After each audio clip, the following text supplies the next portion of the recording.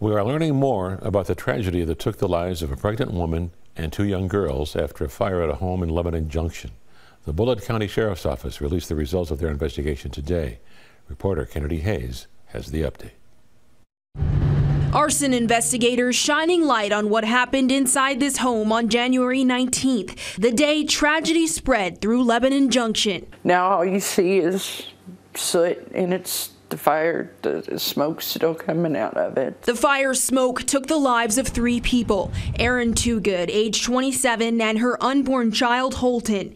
Hazley Heath, age 6, and Reagan Merriman, also 6 years old. I'm just still waiting for somebody to tell me it was a mistake and that it's not Reagan. Bullitt County officials talked to the man who survived, William Merriman. In a report, Merriman says that morning he, quote, woke up and thought somebody was walking through the house, then realized the house was full of smoke and started yelling fire. Unable to reach those trapped inside, Merriman went out the front door to find a neighbor. Together, they were not able to re-enter the home due to the heat and smoke. Just after 3:30, firefighters arrived to find flames coming from 2 areas of the home. Investigators say the fire started in the utility room, then spread to the kitchen. Due to the extent of damage, what caused the fire is undetermined. Officials say the home did not have any working smoke detectors. If you could just at least touch one family, one home, one business, you can prevent this from happening again.